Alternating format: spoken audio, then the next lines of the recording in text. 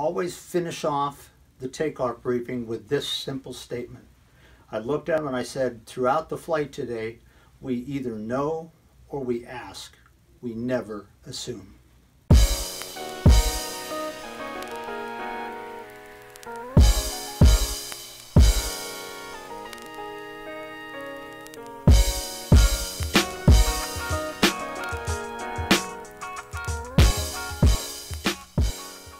I'd like to point out two things that the leader in this rapidly changing environment must avoid at all costs.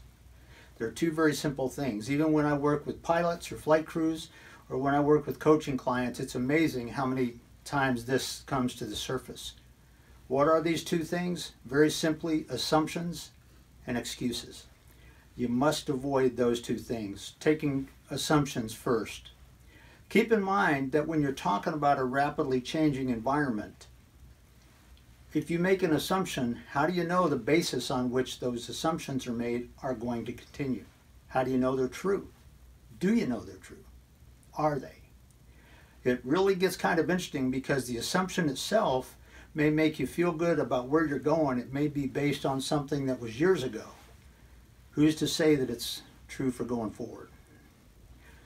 The important thing is that when you make assumptions, in a sense, you're detaching yourself from responsibility because you're not taking a look at the factors that are involved truly.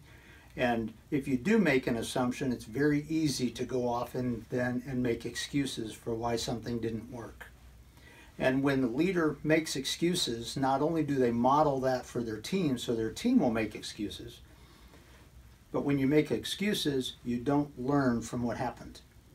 So there's two key things in this that as you are leading teams in this rapidly changing environment that the leader must avoid at all costs. Assumptions and excuses.